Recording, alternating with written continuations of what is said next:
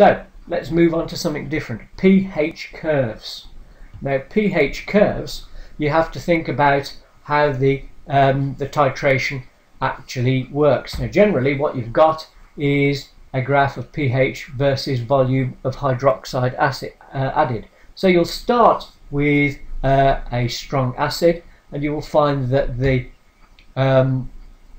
pH will tend to increase slowly up to the point where you have an equivalent amount of acid or hydrogen ions, acid and base. There you've got a strong acid curve, and of course you've got the strong base curve at the other end as well. Weak acids, higher pH, and weak bases will tend to tail off to a lower pH than the strong base. Indicators, well, each of the indicators will have their own ranges. Phenolphthalein, of course, will have a range, indicator range, there it is, and methyl orange will have its own indicator range as well. And that means that what you need to do is to use the relevant indicator for the particular titration that you're going to be using.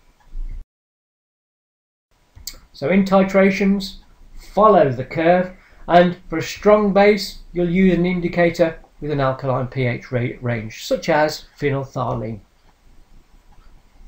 For a strong acid, use an indicator with an acidic pH range, such as methyl orange.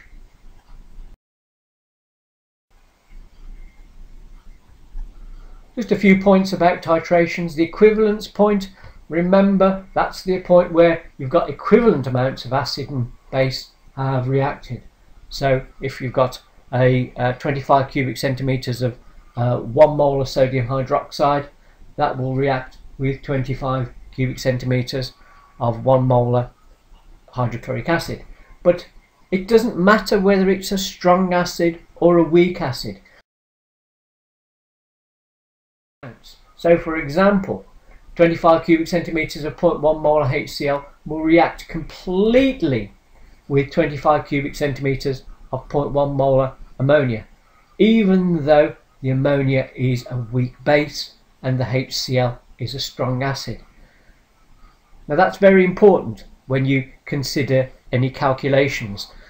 Simple acid-base titration calculations, where you're working out the amounts of each that react, doesn't matter whether you're talking about a strong acid or a weak acid, or strong base or a weak base, the equivalence point is going to be at that same point.